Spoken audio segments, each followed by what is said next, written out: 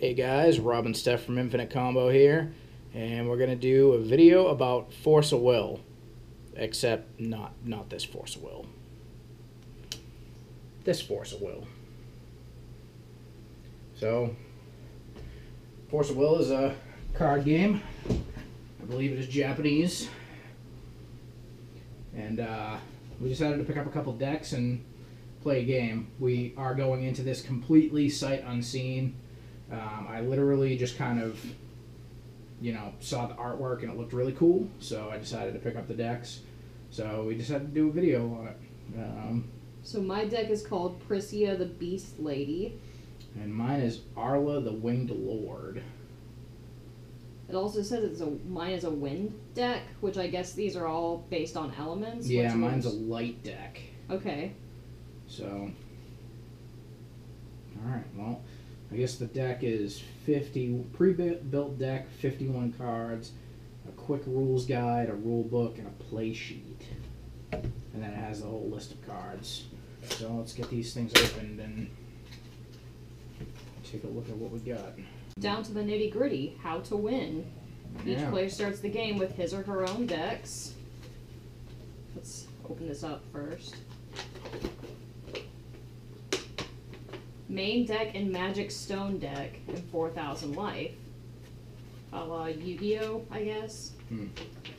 There are 2 ways to win a game. Reduce your opponent's life to 0, or wait until your opponent has to draw a card during his or her draw phase, but can't because his or her main deck is empty, like Magic.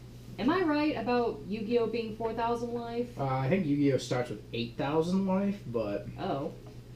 So also on this sheet, it looks like a little explanation of each type of card. Okay. So they have a ruler / judgment ruler, or J ruler, which is the player's avatar. It allows you to call magic stones to produce will and to do judgment to rush into the battleground. Okay. To do judgment to rush into battleground. I guess that would be the leader of the deck, because my card Arla here has a thing on it that says J Ruler. Yeah, so this is kind of like, obviously like reminiscent of Commander. Resonator is a player's minions. They enter the battleground, attack your opponent, and defend you from your opponent's attacks. Magic Stone, mysterious stones with the ability to produce will, the magic power for invoking other cards. So, mana. Addition, ward or item cards. They may affect fields or another card by adding to it, putting it underneath that card.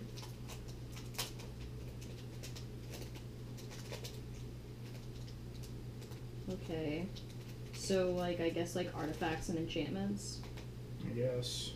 Regalia, great items with huge power. Put them into your field to use them. And Spell, 1 use cards to change the game situation. After resolve, to put them into your graveyard. So... Interesting. So the ruler card is double-sided. So, I'm guessing one side it's a J ruler and one side it's just a ruler. But yeah, so far, I know we asked about this over at our local game shop, and they did say that, from what they knew of the game, it was similar to Magic, and from what I can tell so far, that seems to be true. They have different card types that fulfill, a very similar set of roles. Oh, and they also have an explanation of the, anatomy of a turn, basically. So, how Magic has a series of phases. Yep. Same story here. So you have draw, recovery, main phase, and battle phase, and it looks like it's saying that either of these could be in either order. Either one comes after the recovery phase, but you can do either of the 2 first. And then an end phase. Okay. So...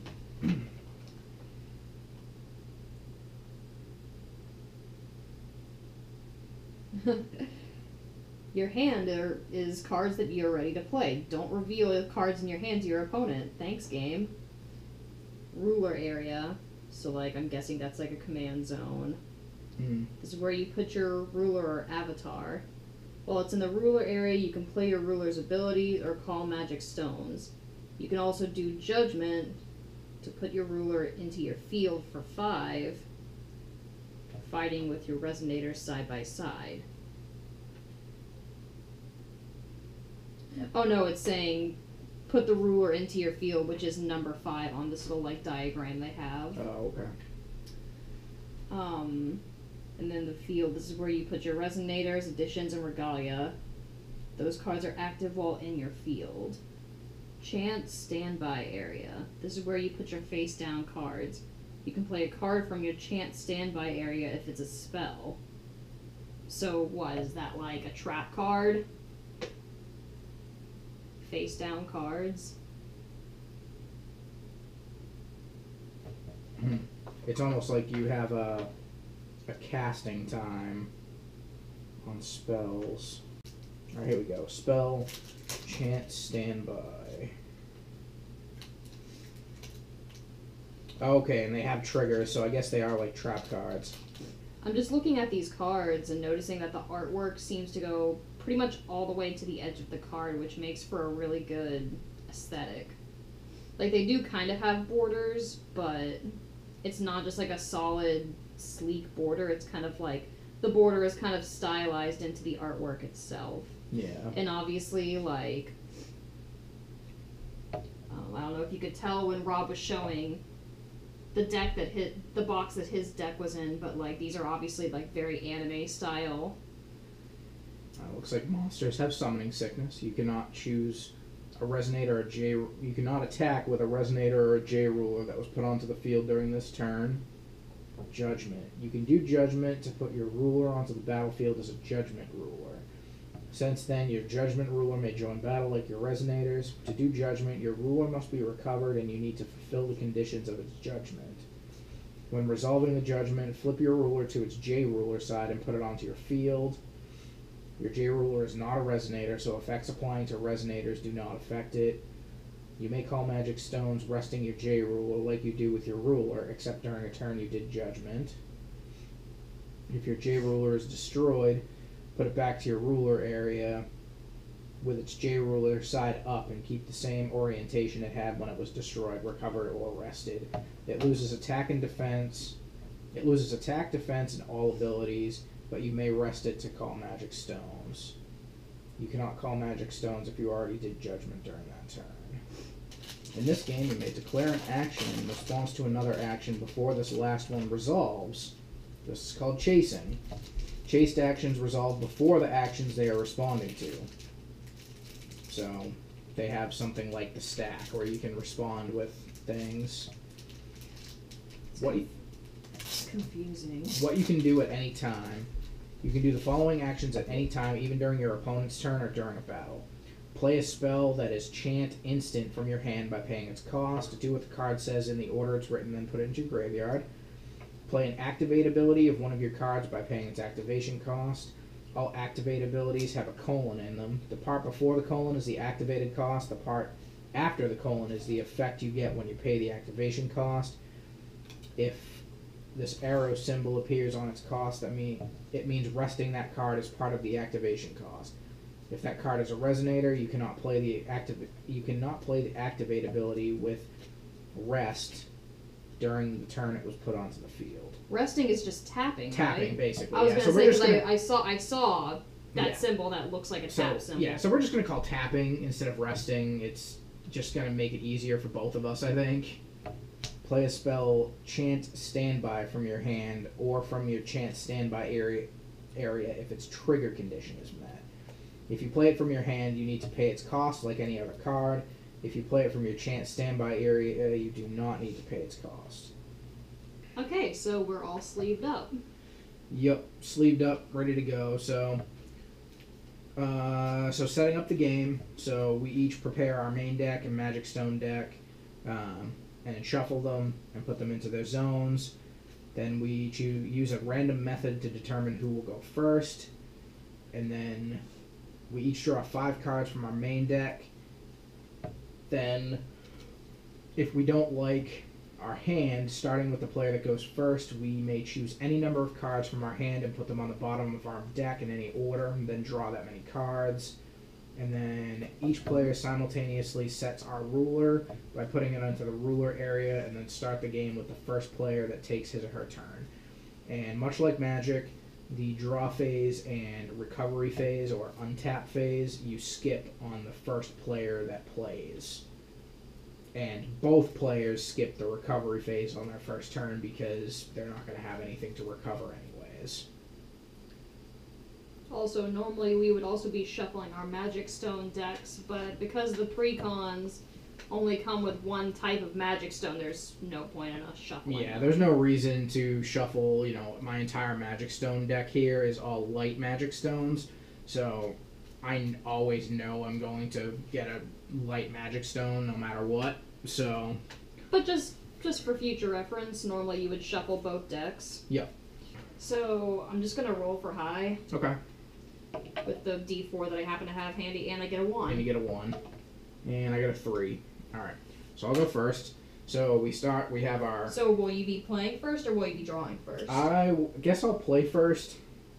So no, we haven't drawn our hands yet. Yep, so our Magic Stone decks are ready, our main decks are ready. Now we play our ruler on the ruler side, not the J ruler side. Right. So yours is on... Yes. And it just... I guess it's like bottom middle is where your ruler is supposed to be. Okay. Now we each draw our opening hand of 5 cards. The maximum hand size by default in this game is 7, just like Magic. Let's see. So... like mine, for example, I have a lot of low will costing cards, and then I have one card that has a high will cost. So I would probably consider this a good keepable hand if it were Magic. So I guess I'll just give it a shot and see what happens. I will keep. And then if you decide you want to mulligan, you can take any number of cards from your hand, put them on the bottom of your deck in any order, and then draw that many cards. I'll just do 1. Just to see how this works out. So Okay. I'll put that one on the bottom and take one off the top. Alright, that's fine. Just wanted to get a healthy variety of cards here in my opening hand.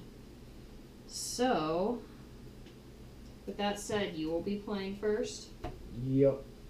Alright, so on the first turn, much like in Magic, I don't get to draw a card, and I skip my... what the heck phase is it called? Recovery phase, which is basically the untap phase. You have nothing to recover. I have nothing to recover. So now I could go on to my main phase, in which case I could call a Magic Stone, I could play a Resonator or a Regalia by paying its cost. I can add an addition from my hand to either another card or to my field by playing its cost. I could play a spell. I could put a card into my chance standby area. And then I could declare battle, or I could do judgment. So in my case, I will start by calling a Magic Stone. Okay, so I could play something from my hand, but there's nothing that I want to play right now. So next would be the end phase. So all damage dealt to Resonators and J rulers is removed, much like Magic. If the turn player has more cards in hand than their maximum hand size, that player must discard down to maximum hand size. I only have 5 cards in my hand, so I don't have to do that. And then my opponent takes their turn. So first step is to draw. Yep. What, so you ended up calling a stone, right? Yeah, that's all I did, was So I'm going to do the same thing. Okay. So, what's the word for it? Resting my ruler to call a stone, and now I have a wind magic stone. Okay. Let's see, I will then use that wind stone to play a Resonator, which is the Beast Queen's Guardian. Okay. So it's a 300/300 with the ability Evolution. So I can pay a wind and a generic, hard to read from a distance. If there are no evolution counters on this card, put an evolution counter on it, and as long as there are one or more evolution counters on this card, it gains plus 300, plus 300. Wow. So. Okay. Just like in Magic, Resonators have summoning sickness, essentially. They can't attack the same turn that they're summoned. I assume there are probably some that have haste, basically. But this one doesn't. So, on that note, I will just say go. Okay. So, draw first. This is going to be the one big difference that'll take me a little while. And then recover. So, I will, again, rest my ruler to summon a magic stone. And then I will play a Resonator for 2, which is Wingman of Armala. He's a 300/600 with flying, so it cannot be blocked by J Resonators without flying. And then I can rest him, and target Resonator gains flying until end of turn. Huh. Seems good. So then I will go to my end step. I don't need to discard, so we will move on to your turn. Okay. Perfect. And then your recovery phase.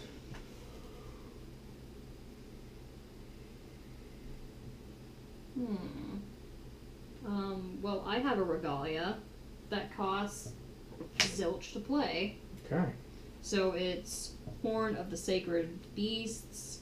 I can rest it to produce a generic and spend this will only to cast 4 Sacred Beast cards. Or I can rest it to give my J Ruler plus 200 until end of turn. As long as it's Prisia, the commander of Sacred Beasts, it gains imperishable until end of turn. I was just reading imperishable, so imperishable is I guess it's kind of similar to regenerate and like a fusion between regenerate and indestructible. So if your J ruler with imperishable would be destroyed, put it back into your ruler area with its ruler side up instead, and you can do judgment again. Which basically means you get a second chance at using it. So that artifact would allow you to respond to me destroying yours or it dying in combat to give it imperishable, allowing you to use it again by putting it back into your ruler zone, ruler side up instead, which would allow you to then use judgment to put it back as a creature again. Okay. So that's pretty good. I'll just, I'll rest my ruler to get another magic stone. Okay. So now I have 2. I will rest my Regalia and 1 magic stone to give this an evolution counter. Okay. Doesn't the generic will from that ability, can't it only be used to cast You're right. Sacred Beast? You're right. Well, in that case... Just use your 2 Yeah. wind stones to give it a Yeah, I thought I was missing something. evolution counter. So now it has an evolution counter. So now it's plus 300, plus 300. So it's a 600, 600. It's pretty strong. So I'm going to go to combat. Okay. So when you're in combat, you can either attack a rested Resonator, or you can attack the player directly. Interesting. So you can directly attack other creatures, basically. Only rested ones. But only ones that are rested. So like you couldn't attack this unless I was just looking because a card in my hand mentions an ability called Target Attack. If your Resonator has Target Attack, it can attack recovered J Resonators as well. Interesting. So. Okay. Well. So you would choose. I mean, in this case, you have to choose me. So then you would rest your Resonator that's attacking. Then I may rest one of my recovered Resonators or J Ruler to block. In which case I'm not going to because I would lose my Resonator and not kill yours. So I will just let the damage resolve. So I'm going to take 600 damage, which will bring me down to 3,400. Okay. Nope. Alright, so you can go. Okay. So I will draw first, then recover, then my main phase. Okay, I will rest my ruler to get another light magic stone. And then I will play my own regalia, which is Artemis the God's Bow, which has my J ruler gains target attack. Ooh. When this card enters the battlefield, or the field, put 2 arrow counters on it. If your J ruler is Arla the Winged Lord or Arla the Hegemon of the Sky, so I am Arla the Winged Lord, put 4 on it instead. So this gets 4 arrow counters. And then it has 3 abilities. Rest and remove an arrow counter to deal 400 damage to target attacking or blocking J Resonator. Oh. Rest and remove 2 arrow counters. Destroy target addition resonator or card in chant standby area. So I can destroy a trap and I think the addition resonators are basically like auras, so they go on a resonator. Yeah. So this is can either remove an addition resonator or a chant standby card. Seems pretty good. Seems pretty friggin' value. And then rest, remove 4 arrow counters from this card. Destroy target J Resonator with flying. So Holy value. we'll get 4 Jeez. counters. And of course, it seems like at least the regalia in both of these decks all cost 0. Okay. So these are really powerful cards that seem to give you a lot of options for 0 cost. So they are pretty strong. After that, though, I am going to end my turn. So. All right. I have to wrap my brain around the idea of drawing And then recovering. Yep. Let's see what I drew. I got another Horn of the Sacred Beasts. Well, first things first, I'm going to rest my ruler to get another stone.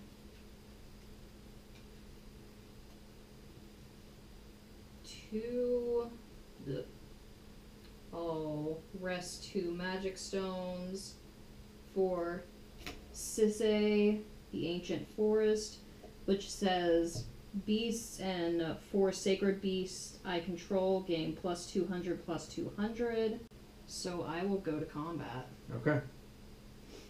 I'm going to swing for 800. 800. Okay. I am going to block. Okay. And then before damage, I will cast the final word.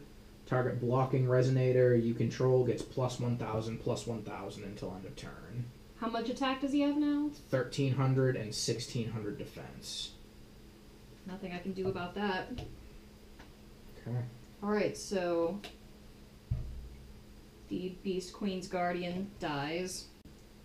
I will tap 1 and a wind, and now this is the interesting thing about my ruler. I can spend wind will as if it were any other kind of will. So I just played a creature with fire will, even though I don't have fire will sources. Zuke the Sacred Beast. It's a phoenix. Okay. This card can attack and play its rest abilities the same turn and enters the field. When this card enters the field, it deals 200 damage to target resonator for each 4 sacred beasts you control. Which I only control 1 right now. So, yep, so deal 200 to... Okay. Now he's down to 600. Yep. But he gets a plus 200 from him. Yep. So in that case, I'll declare combat again. And attack for 600. Yep. I'll block. Wait. How does this die? He still has 1,300 attack. Okay. Yep. Alright, then I will recover. I already drew. Oops. Okay. So I will rest to get a stone. Okay. I will pay a light to play Little Angel of Armala. So it's a 300/300 with flying, and then the ability banish this card, you gain 300 life. So what is banish? Put this card into its owner's graveyard. You can only banish cards you control. So sacrifice this card, gain 300 life. Then I will play Light Sprite, which is a 200/300 with flying, and rest this card, gain 100 life for each fairy you control. Jeez. So that's the only fairy I have right now. And This one's an angel. And light really is the parallel to white mana, because this is all life gain. Yep. Alright, and then I will pay yet another light to play Gwibber the White Dragon, who is 1,200/1,200 flying, and you may pay 2 generic less to play this card for each resonator you control that entered the field this turn. Oh. So he's 1 light and 4 generic, but because I played 2 other resonators, I can cast. Okay. And then I don't have a way to attack with any of these this turn, so that'll be it for me. Gonna rest my ruler for stone. Okay. But I will tap my 2 Regalias and a stone, this time for a water resonator, which is, I can't freaking read these cards from here. Zhuan Wu, the Sacred Beast, looks like a giant, grotesque turtle. Turtle McDurtle is a 500/700. Also, this has an ability. When it enters your field, return target resonator to its owner's hand if its total cost is less than or equal to the number of 4 sacred beasts you control. right, but I didn't think it applied. Do you have anything that costs 1? Yep, both of these cost 1. Let's bounce Little Angel of Armala That to your hand. Okay, that's the 300/300. Okay. That's the sack for 300 life. Okay, I'll just let it go back to my hand. I'll spend the rest of my 3 magic stones to summon a second Turtle McDurtle. Okay. Bounce the next one to your hand. Alright. So, whoops. I gotta draw first. Then do this.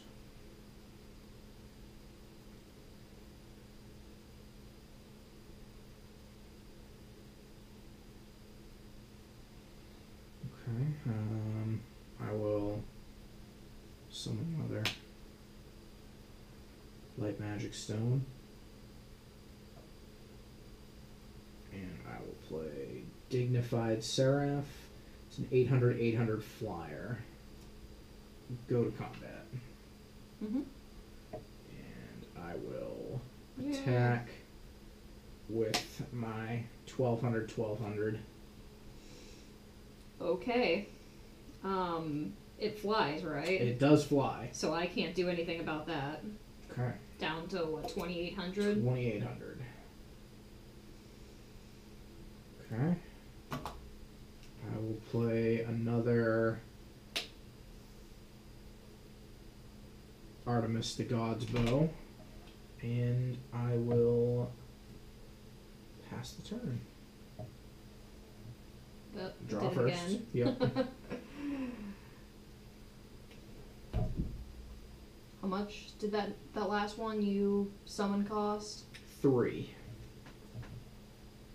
Now I can untap, because that's what I was supposed to do, is draw and then recover. Yeah, let's just summon another magic stone.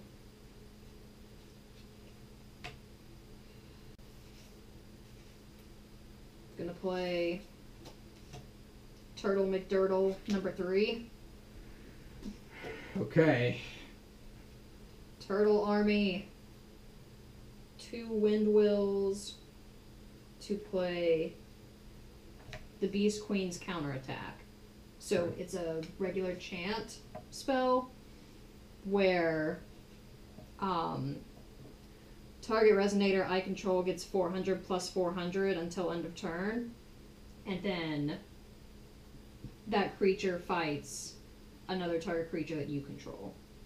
And then I'm also going to do Rapid Growth, which will give this creature another plus 400 plus 400. Okay. Okay. Yep. Sorry, Nope, that's fine. I messed up the order on that. Okay. Now I'm gonna go to combat. Yep. Swing for 1400. Well, Yeah, a lot more than that. 1600. Well, that's 1400 plus another 8, right? Because each of those cards gives another 400. Yeah. So 800. One of these gets an extra 800 from this. So 1300, 1500, and then. So 2200 total. 2200 damage. Okay, I am down to 1200. Okay. Go Turtle Squad. Well, I'm not in a good spot right now.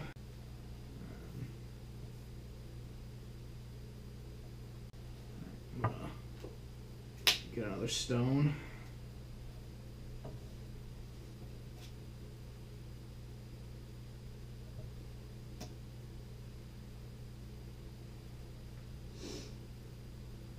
I'm gonna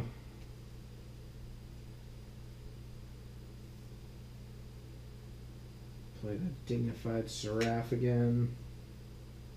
And he was what, an 800, 800? Just an 800 flyer. And then Wingman of Armala again. Another one. And then I will pass turn. I will rest my ruler for another stone. Cling Long, the Sacred Beast. So he's an 800 for Sacred Beast. When this card enters your field, if you control another 4 Sacred Beasts, draw a card. Okay. And then I also have the option to pay a generic in order to make other 4 Sacred Beast resonators gain plus 200 until end of turn. Play this ability only once per turn. So I'll go ahead and rest another one of my stones to use this ability to give them an extra 200. Okay. That should be enough to get through any of your defenses. So I'm going to swing with the team. Okay. Alright. I will block 1, 1, and then final word him again. So Final plus 1,000, plus 1,000, plus 1,000. Alright, so he's got what? 1,300, 1,600. Okay, so I'm gonna get aggressive here. Pay 1 Wind Will to play this from my graveyard, because I can do that. Okay. This card's text allows it to pump this with 400. Okay. Then gonna tap another stone to do the same thing with the one in my hand, given an extra 800. So 800, 1,300, 1,500, 1,700 attack. Okay. Okay. Yeah. So they die. Now, curious on why you wouldn't just do that to him and kill me. I forgot what your life total was, Oh. I guess. So I'm taking 900, which puts me down to 300. Oh, it's because I want the game to go on longer, Rob. Okay. I'm going easy on you. No, I'm just kidding. So when you have a lot here. So when you play this card from the graveyard, you Yeah, then have to exile it. Okay. But this one goes to the graveyard. Okay. Done. Yep. these here. Okay. I will get another stone. So 5 to play Celestial Wing Seraph. It's a 1,000 angel with flying. When this card enters the field, you may search your main deck for an angel resonator with total cost 4 or less and put it onto the field, then shuffle my main deck. And whenever this card attacks, gain 300 life for each angel you control. Ooh. There's no angels in here with cost 4, so I'll just get another Dignified Seraph, which is 800. Okay. Then Little Angel of Armala and Light Sprite. So now I have enough blockers for the turn. I can survive another turn. Alright, go ahead. Here's my draw. Time to recover.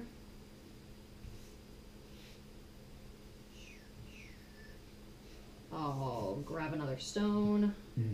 Now I'm up to 7. I'll use 1 to play Holy... I can't friggin' read these.